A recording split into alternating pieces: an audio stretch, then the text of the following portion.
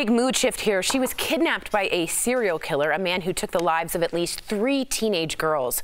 But Kara Robinson Chamberlain is the one who got away. Before we chat with her, here is Kara's amazing story.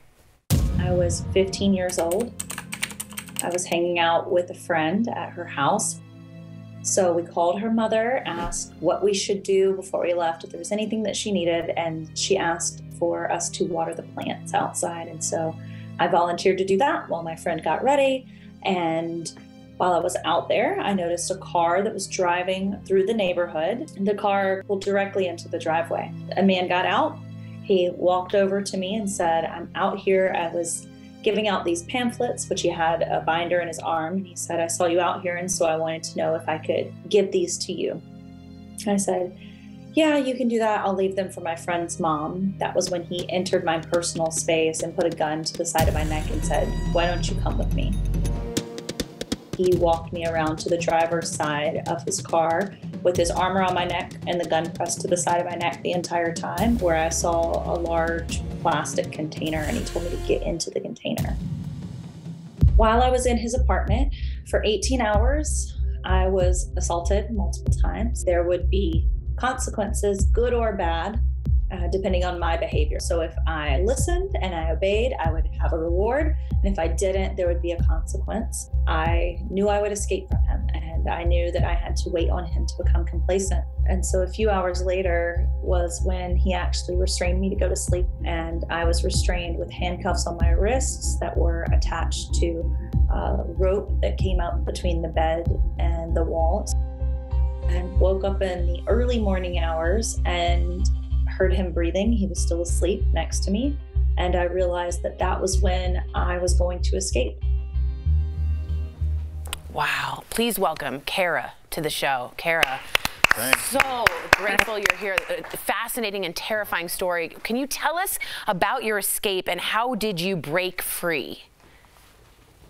Yeah, so my captor was asleep next to me, and I had always expected that I would have an opportunity to escape. Most likely when he was asleep, I wanted to wait until he was complacent. And so I woke up, he was asleep next to me, and I realized that was it. That was the time to go. So I began trying to unscrew the quick link. It's kind of like a carabiner with a screw clip on it, and couldn't do it. I had to do it with my teeth, and then kind of slid my hands, the handcuffs out of that, and was able to slide one of my wrists out of the handcuffs at that point, disconnected my leg restraint that was on my right leg, and slid out of bed and went to the front door, where I had to kind of move some things out of the way so that I could get out the door, and threw the door open and ran out and saw a car that I flagged down. Oh my God. The amount of bravery that takes just to start doing that is unbelievable. The escape is unreal. Unbelievable enough, and that's the right word. Yeah. But the question is, how did you survive for those 18 hours?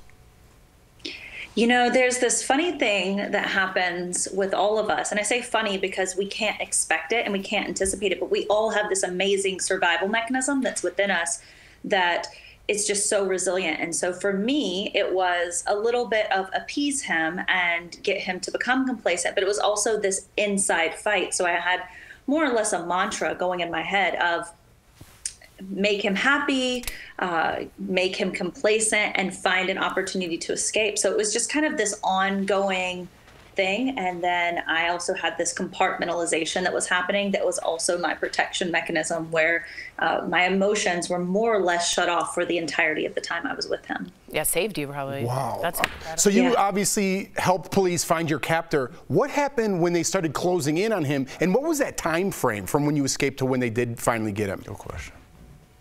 So immediately after I escaped, law enforcement was pretty quickly able to figure out where he lived, and they responded to his apartment. He was gone. So it took a few days for them to actually be able to locate him. They used cell phone towers, and this was in 2002, so it's a little bit different, but they triangulated his location as headed down to Florida from South Carolina. And he was meeting with his sister. And so they attempted to intercept him. He saw them, went on a short police chase where they deployed stop sticks. He kind of wrecked his car, and then he ended up shooting himself there on the side of the road in Florida. So it was just a few days, about 3 days. Wow. So I want to follow up. He did what he did, but was his death justice in your mind, or do you wish he had his day in court? You know, I have had some complex feelings over the years about this. So initially, when I heard it, I was very, very angry because I did want my day in court. I wanted him to sit across from me and know that choosing me, who was not his intended victim, who was a victim of opportunity, was the biggest mistake he ever made. But I also felt relieved because my parents would never have to sit in a courtroom. Media would never sit in a courtroom and hear all of the details of everything that happened to me during the 18 hours that I was there. So good and bad. Yeah. Well, walk us through the hardest part of transitioning back to life after this experience. I can't imagine what that's like. You know, I think one of the hardest things for me is that I had completely compartmentalized and kind of shut off all emotion around that. So when I went back to school, I was still a 15-year-old. I just wanted to go back to school and just be a normal 15-year-old, and I was treated differently, and people would talk about me instead of talking to me. And so for me at the time, that was one of the most difficult things. And now here I am almost 20 years later, and it's been a journey, and there have been other more difficult things that have happened over the years.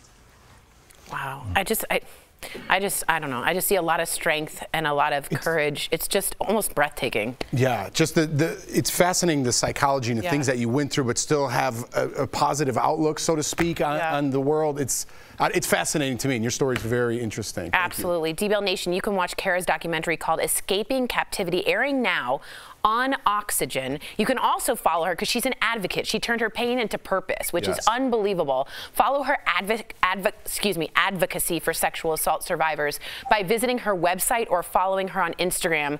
Kara, I know sometimes being called a hero can be a little weird. You are, and you also survived, and you did what you needed to do, and I'm incredibly proud and so grateful you were here with us today. Thank you for sharing your story. What a survivor. We'll be right back. Thanks, Kara. Absolutely.